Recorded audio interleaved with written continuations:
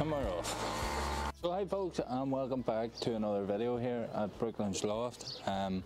Just really an update on how proceedings are going here. Really the video is more testing some equipment I got, so I thought I would just jump in here and basically give you an update on what's happening. So as you can see, the hens have been out flying now for roughly about 2 weeks. It's been a natural progression with flying. I did try to obviously film the hens flying there, but this is the first day that they've seemed to clear off a bit. So obviously good signs that they're coming into a bit of condition. For the last 2 weeks we've just been letting the hens and cocks out. First week really is just let them go out. There's no real force flying or anything like that. It's just trying to get them used to, because we locked down over September and whatnot. It does take the birds a wee while to adjust to flying again. So just allow them to do what they want. Naturally we use a flag, so we would then start introducing the flag for 10 minutes, 15 minutes, 20 minutes, and progress at each stage. And that's the same with cocks and hens. So with that, you're not obviously, hopefully not putting too much stress on the birds. You're allowing them to obviously enjoy the outside and fly at their own will, really. So yeah, that's really it. Just don't force it. Let them fly at their own will. They will. I mean, our feeding, we reduce the feeding a bit in terms of what they are fed.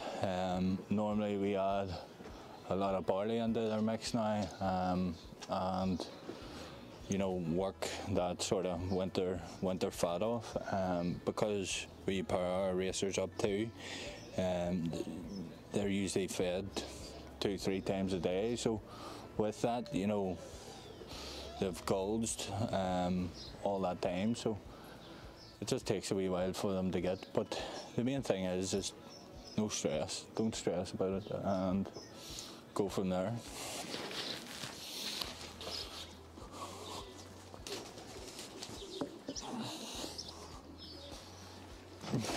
But yeah, the flags are just really for the encouragement. I mean, again, if they weren't putting the effort in and they were trying to land, we normally just remove the flag, because we don't really want them going and landing on other roofs and stuff. So we normally just let them fly to the point where they're happy. In terms of feeding mix, that's basically their mix here. As I say, it's probably about 70% barley and then some corn mixed in.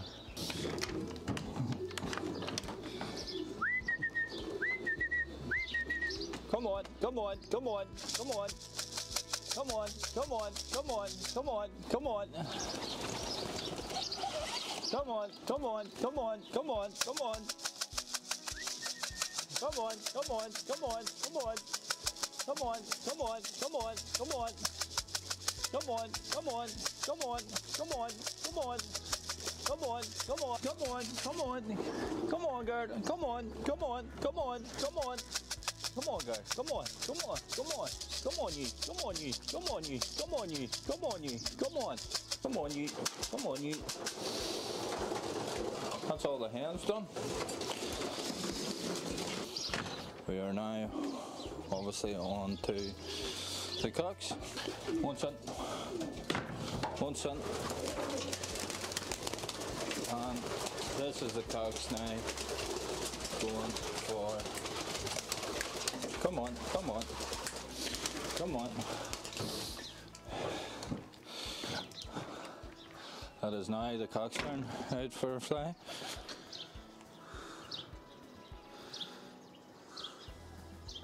It's the same process with the cocks as the hens. The second week we just introduce a flag, 10 minutes, and over time then we increase that as we see fit. Once we see the appetite get a wee bit better, you know, we normally then introduce the flag for a bit longer because of such a shock to the system from being down in eggs, feeding young ones, being too fat to then being forced out. There's a lot of requirement from the system of the pigeon, so that's why we don't like to put too much stress on the pigeon. So yeah, it looks like they have disappeared, so we'll just let them crack on.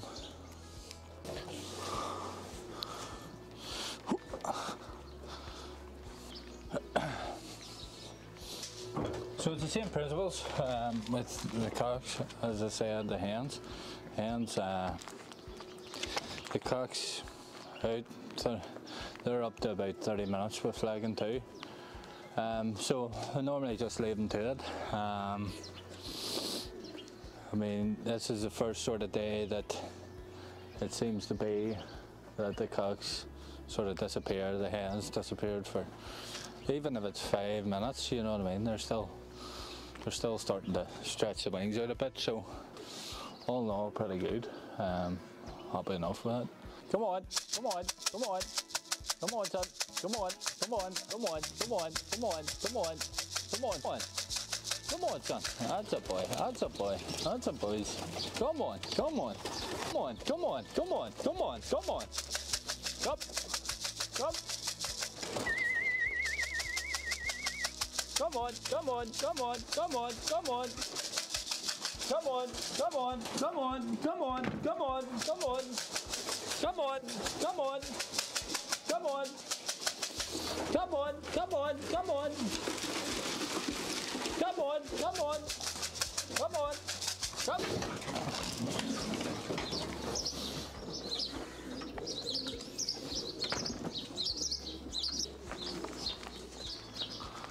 So, that's the boys.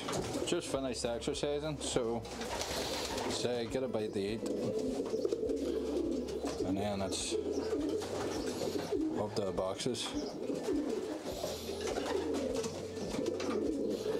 Say we have a bit of a rascal at the minute because 12 he seems to just take himself off and go over to the forest, the flats, whatever, and sit, so we might have to just unfortunately take him out of the team if he doesn't buck his ears up in the next day or two. So you have to do what you have to do. I mean, the problem with him doing that, I mean, he receives, when he comes home late, you know, he's receiving very little feed. So you'd think he would learn, but he just continues to do it. And, you know, you're always concerned that, you know, someone falls him, and we obviously need to have a look at that. But this is all what you do in terms of your management. You know, we're big believers in giving pigeons a chance here, and they always get a chance. And yeah, these are just some of the hens, obviously resting up after their morning fly. Normally the hens will go out twice a day once racing sort of commences, but at the minute they're just once a day is enough. Again, I can't emphasize enough not allowing additional stress, you know, on the pigeon. But yeah, that's the girls. So happy days. So This here is the hopeful for 2023. This is tried to make a video last time concerning the young birds, but I had a radio on, so it would have copyrighted the video. But all in all, very happy how the young birds are. When weaning, sometimes you're wondering, do any of them sort of go backwards, or you always wonder if, you know, making sure they eat and drink and the usual things. I mean, obviously you try and build it in the stock loft. We normally keep gollypots in the boxes with the parents, that, you know, when the youngsters are coming out of the bowl, we try and obviously encourage them to eat. So lucky enough, we have had no issues with them going backwards. So though they're getting to an age now where they're getting a bit boisterous. At one point they all sit in the boxes together, and then next minute they all just want to beat the life out of each other. So there's not really much to go on about. This fencing unit in the previous video we talked about, it'll probably be in this for a while, because this here is the season that obviously Mr. Hawk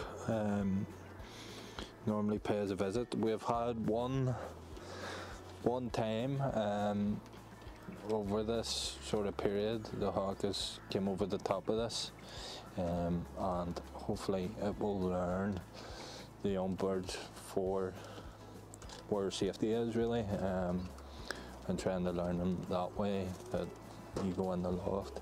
I'll just take you in here and show you the other section. This section here, this section is also part of the young bird. The only difference is it's just standard boxes in here, where the pipple boxes are in that section. Just a bit of a priority. What we'll do is, once, you know, we get the full first round over and vaccinated, then we will push the young birds in here, and then we can use that first section for the second round. But we are opting to try something slightly different this year. This year is the Megazorb. Hopefully it's like a pulp, a wood pulp. It near enough would remind you of like cat litter, the way it is, but just obviously reading about it and obviously hearing people's views on it. Normally Dad used deep litter every year, just the wood chips, and I thought, well, sure, we'll try it this year and see how it goes. It sort of compacts after a while, so I've let it down, and then I'll just go over it and compact it down, and then what I can do is just run over the top of it every now and then and take the sort of build up of droppings off.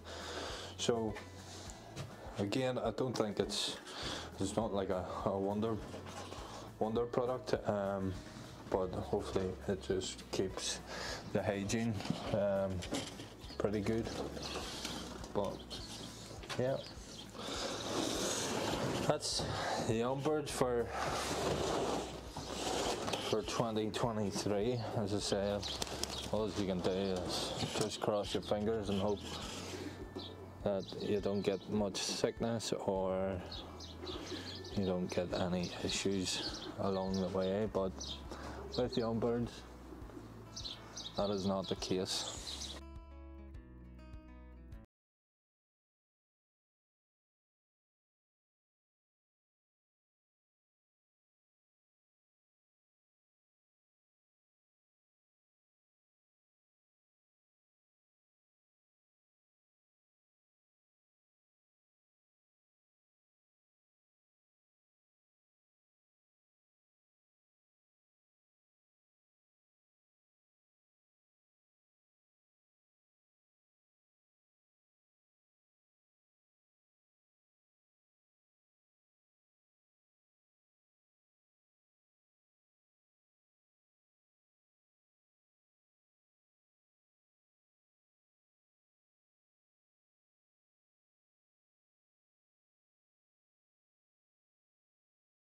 quick look around the stock again.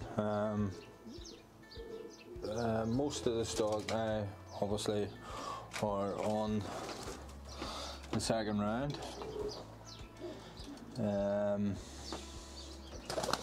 There's this here is Stevie's choice. This boy. So it is. So again, his youngster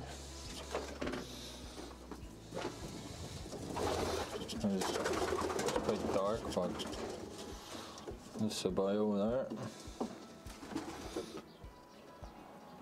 and he will be moved over pretty soon, and that's the hen he's paired with. Lovely, lovely hen boy. So yeah, not an awful lot has changed. Oh, easy. Just they are boisterous, these cocks, boy. So they are. The only thing you find is, well, we find our second round is a neighbour when it comes to, I mean, we normally put, you know, well, when they're on the first round, we put the second bull in, as you can see, and a lot of times they don't choose the nest in the second bull. They'll hit the floors, and you sort of wonder why. But again, the only issue I find is when they lay at the door here, you have obviously accidents can happen where you stand on eggs, hopefully not young birds. That's the only reason I don't like it, but other than that, we just allow them to pick where they want to go, and leave them to it. I mean, if they're happy on the floor, then I'm not going to force them into a box. Again, some of the boys here, all second rounds. As you can see, it's hard to believe, to be honest. Like, we're on our second round right now. You just wonder where time actually goes. These two boys will probably be moved over in the next day or two, from the first round. But yeah, it's like, I mean, I remember in December sitting pairing all these boys up, and you know what I mean, we're at the end of February, we're on our second round, and you just wonder where time goes. It just goes so quick. But again, this third sort of section in the stock, these are all pretty new birds that we have this year. So we will certainly give them a try and see what they can do, and obviously selection, I think our selection process will be a bit different this year in terms of what stays and what goes. I think, you know, doing my reading on things, you know, selection process.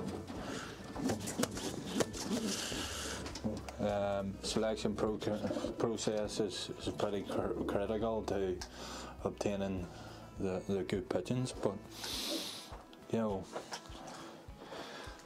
again, you're a pigeon lover too, and you don't really like getting rid of pigeons and whatnot, but to be successful and do well, I suppose you have to, you know. But this is all just the learning process to it, as on top of the pigeons, you know. This girl here, there's the mother of Stevie's Choice. I know I tend to harp on maybe about Stevie's Choice, but there's just so many pigeons to actually try and remember. But we will see how. And to be honest, my memory side of things is never really great, but what can you do? We will just take it day by day, and hopefully with time we will obviously get up to speed with what pigeons we have here. Well, for me anyway. But so that's really it, guys. There's not really much to it. It's just more conditioning the old bird race team now, getting them fit for racing, which starts in, like, I think it's 5 weeks on Friday. So incredible to think we're at this point. So it's all go.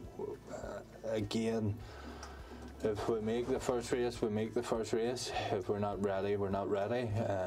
Dad has always been in a position that, you know, the pigeon will come in its own time in terms of conditioning them. We will do our utmost best to get them ready, but again, if they don't move how we like, or, you know, there's issues along the way, you know, again, we don't force it. Something looking at pigeons wise is stress factors. There's certain stress factors that are in your control, and there's certain amount that are not, and them things that are not in your control, well, you know, you just have to deal with it. But you know what you are in control with, you know, in terms of feeding, in terms of, you know, flying and force flying and things of that nature, that's what you are in control of. As I said earlier in the video, you're God in a sense to these pigeons, so it all comes under your decision. The pigeons normally tell you what they need and how they need it, and that there is a learning process in itself. But you know, you can notice things when you do take time in the lofts and observe your pigeons and watch your pigeons. So yeah, we'll just continue rattling away here.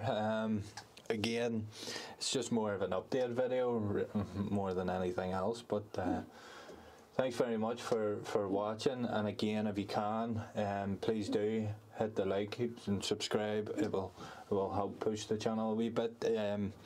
We are hopefully, as I said, I got some equipment here to try out that I've been trying during this video in terms of mics and stuff, and maybe we will get around and, you know, get started with our loft visits and whatnot. So stay tuned for that, and we will catch you in the next one. Thanks, guys.